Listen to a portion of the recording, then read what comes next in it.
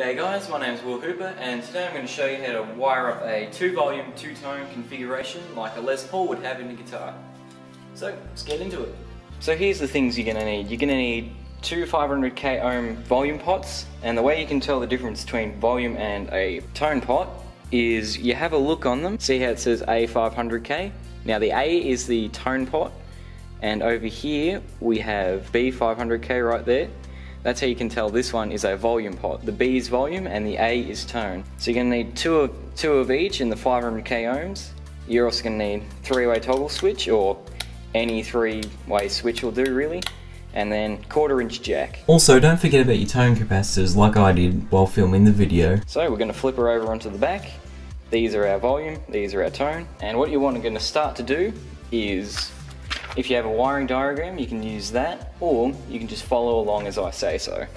To start off with, we're going to want to ground each individual pot, so you run one wire from each pot all the way to the others. And what you want to do there is you want to scuff up the backs with a little bit of sandpaper or emery tape in my case, because when you try to solder to them, if you've scuffed up the back, the solder will want to stick a lot better. It's just much easier if you scuff up the back of them first before you start soldering.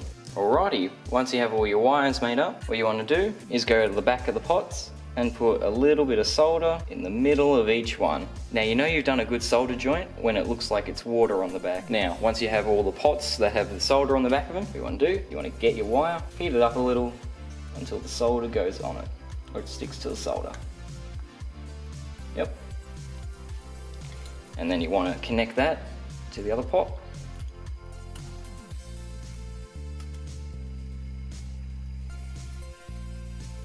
And do the same to all the wires, bridging them across so everyone is touching. You may need to add a little bit extra solder just to make sure the joint is nice. And when you're finished, it should look something like this.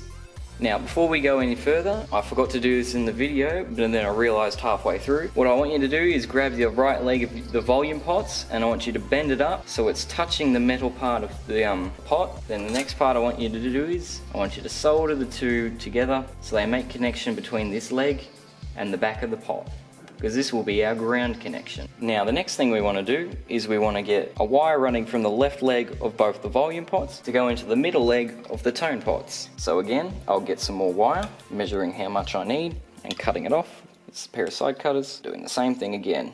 Once your wires are made, put them in the middle hole of the volume pot, make sure it sits there right, get your soldering iron and put just a little bit of solder. If the wire doesn't want to sit there properly, you might maybe just want to put the solder on the pot first, on the little lug. These little things are called lugs here. So put your soldering iron into it. Yep, once it goes solid, then you know you're good. Oh, and you know what I've just realised? I've put it in the wrong lug. Whoopsie daisies. So I'll take that out. I'll then do this lug or leg, whatever you want to call it. I'll get this middle lug ready on the volume pot. Tone pot. I will get things wrong, but I will surely correct it, and if not, I'll notice in editing.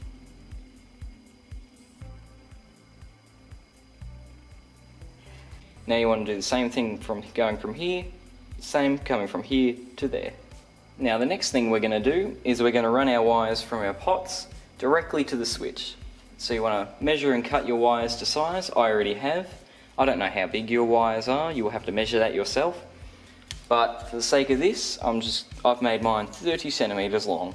The way this works is one wire will come from this pot, and when that's in that position, it'll control the volume of whatever pickup you're using.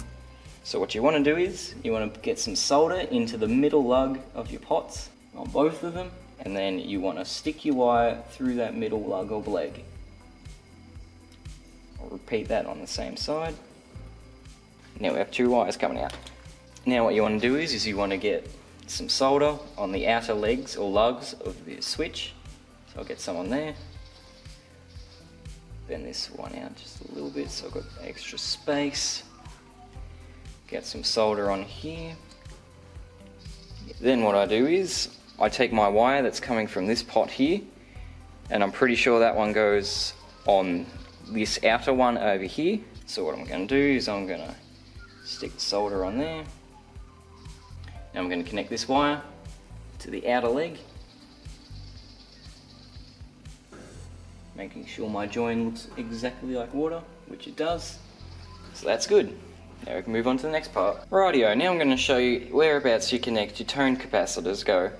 Now these ones are bipolar, meaning they can go either way. Just watch out whatever capacitor you're using. I don't think I've ever seen any ones that aren't bipolar, but either way, watch out which way you're connecting them up. Yeah, these are the wrong capacitors. They're the bigger sized ones. I have some on order, they just haven't come for this video, so I just decided to rip some off another one, just so I could show you guys how to wire this up. So what you want to do is you want to stick this inside that right leg, get your soldering on, put a bit of solder through, just like it's a regular wire. And then you want to get this other leg here from the capacitor. You want to bend it just so it stays in place, so it's for easier soldering. And then you want to get it to stick to the back of the pot, along with all the other wires you've just put on there earlier. Rightio, so this one's connected up. Now you want to do the exact same thing on the other tone capacitor. So, again, get these out of the way. Now you want to shove it through the right hand leg again. Again, a bit of solder on it. Then you want to bend the leg, put the bit of solder on so it's connecting to all the other ground wires on the back. And then you're all good. You now have your capacitors soldered on. Now the next thing you want to do is you start getting your wires from the back of the pot to the jack. So that one will be your ground wire. Get the wire on the back again. This one will be your last wire that you have to put from the back of the pots. So now you'll see these 3 little pins sticking out of your output jack. So the one on this pin on the outside here, that is your positive wire, and the one on the middle is your ground or negative wire. So you want to just put some solder on that. Sorry if my arm gets in the way, but you want to heat your soldering iron up and stick your wire through the hole. And then the next wire, your positive wire, you want to put on the jack. Once you soldered the end of the positive wire into the jack, you want to get the end of the wire, and what you want to do is you want to go to the switch. You see the 2 metal plugs that are crossed in the middle. You want to thread it through both of them, and the easiest way to do it is bend it around so it makes a little hook. Your soldering iron, put it on one side, that's soldered on, solder the other side of the hook, and we're all good.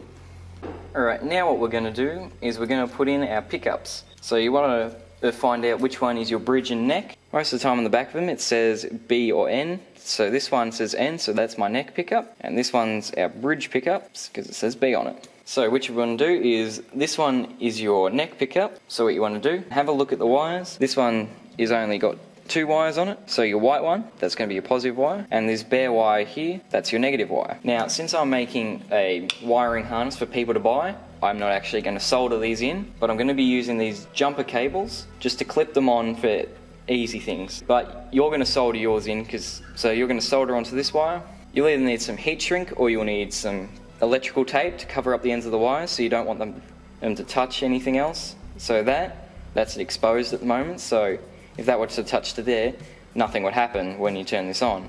So you've got to make sure that nothing can touch your wires. Once you have your wires soldered, like I definitely have, these are soldered, you want to get the ends of them, and what you want to do is you take the positive wire, and since you're going from the neck pickup, you go to your neck volume pot, and you go to the left hand lug, and you're going to solder it in there. I'm only clipping it on because mine's only temporary, and then what you want to do is you get the negative wire, and that goes on the back here. I'm just going to connect it to there at the moment, but it can go to anywhere on the back there because all of it goes to ground and it's all going to the same place. So as long as it's connecting to this ground loop that you had at the start, you're going to be fine. And technically right now I could do a bench test, but I'm going to finish off by doing the exact same thing to my bridge pickup. You want to get your wires again. See, this one's got black instead of a bare, so it's still the same thing. Black or bare, that's always going to be your ground. So I'm going to get my ground, do that, and then I'm going to get my white or red or sometimes yellow or blue. All the coloured ones are usually positive, and what I'm going to do is get my ground, put it in that ground loop we created at the start of the video. Honestly, you could even go to there if you want, but yeah, it's all the same. I like to put it in different places, it's a little neater. Well, as neat as this mess of wires looks like anyway. And then what you want to do for your bridge is you go to this other volume pot and you put it on the left leg of your other volume pot. And now you got your 2 pickups here, and now you're ready to test with an amp. Alright, so if you notice how if I touch the metal part of this selector switch, you'll hear that my amp buzzes a little bit.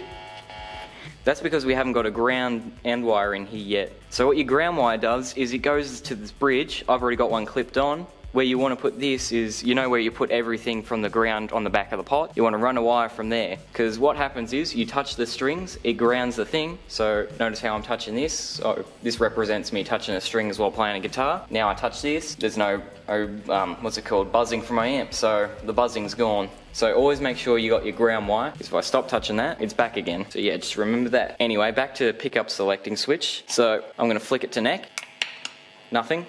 Go for this one, good. Switch to bridge, nothing from this one, everything from this one. So my wiring works.